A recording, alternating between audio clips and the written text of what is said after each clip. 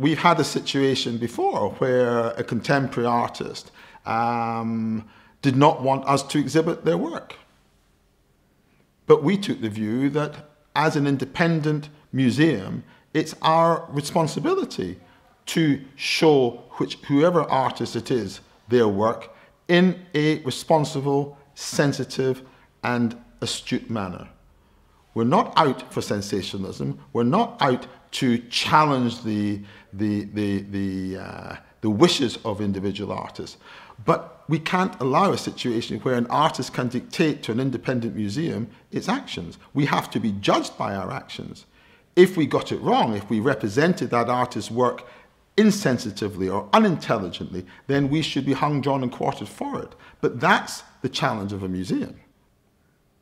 I guess a bit like the Heineken advert, we reach the parts that other museums don't. We show exhibitions that other museums don't.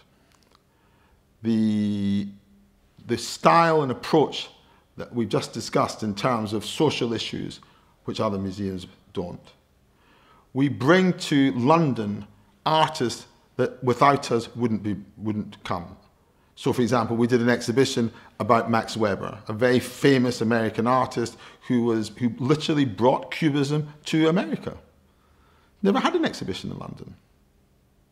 We produce scholarly catalogues so that there is a serious addition to the library of an artist with Ben Uri's name on it. We are involved in social activities and outreach activities that are expansive.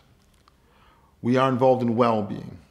But more than anything else, without Ben Uri, then the whole spotlight, for example, on not just Jewish artists, but emigre artists as a whole. So we've shown African artists, we've shown African video artists, we've shown Korean artists, we've shown Ghanaian artists. This year we did an exhibition about the Notting Hill Carnival. We are completely diverse. We believe that art and museums can be a vehicle for good in society, and it's a vehicle for social integration. But where we make the big difference is not here in this space, but it's in our strategy going forward. If you accept government figures and National Museum figures, there is a fundamental blockage in the system.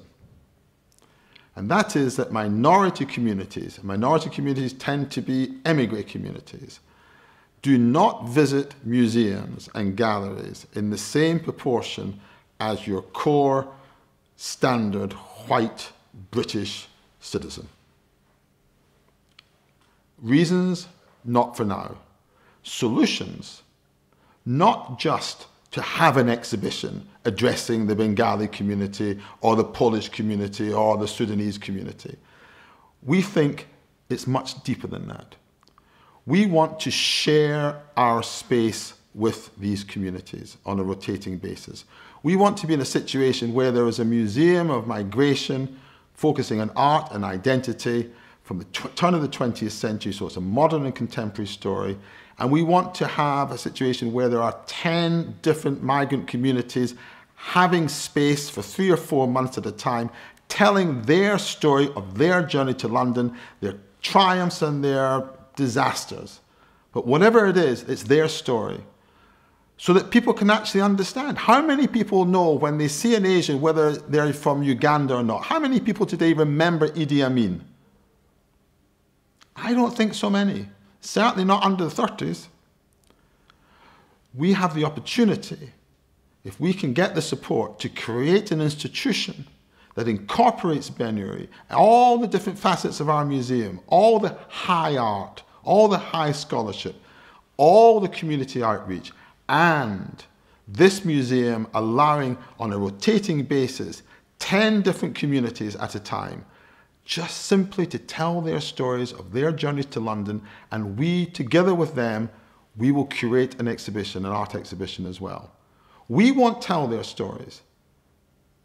That's not our job. Our job is to offer our friends and colleagues and brothers and sisters space in our museum so that when they go to their communities, they're saying, come and see us. The mileage, the legs that this formula has is is a long and sustainable. Where it will take us to, the answer is I don't know. And I don't think I need to know, because even if I guessed, I would get it wrong. What is important is that it opens up so many different avenues for individual communities to work together, to respect each other, to understand each other better, and to set an example about social integration. Because what are museums for? If you think about when I was a kid growing up, who were those who were considered to be above? They were role models. The vicar, the religious leader, the rabbi in my case, the bank manager, the doctor, the politician. Think about it.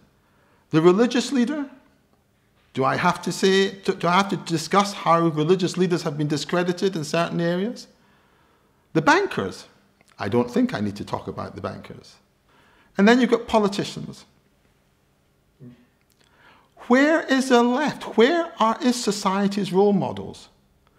Museums can be a bastion of respectability. It can be a bastion of forward-looking liberal approach that recognizes all the different challenges, recognizes that at the edges of each part of society there is fungus, but the core is good.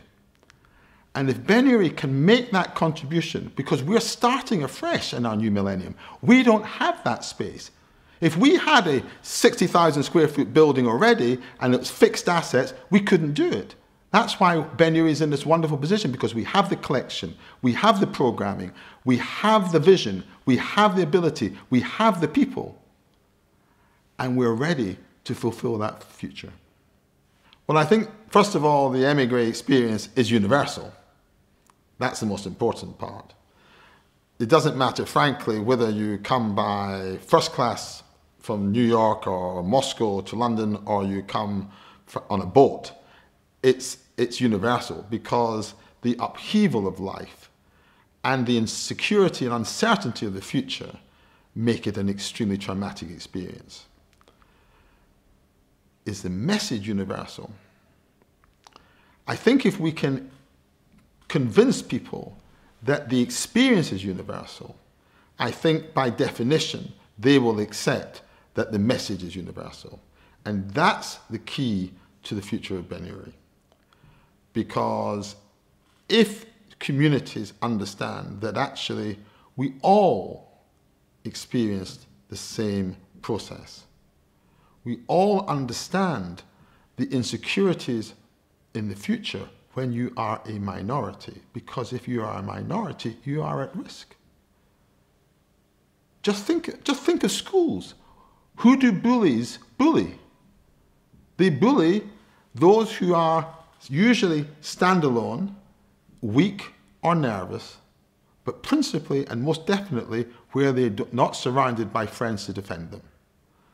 So by being a minority, it is an insecure existence. And what we have to try and do is to give people the confidence to understand that certainly in this country, in this remarkable, unbelievable country of ours called Great Britain, the society is such that if you put in, you will get out. Not true in every society, but in this country it is. And that's why Britain is great.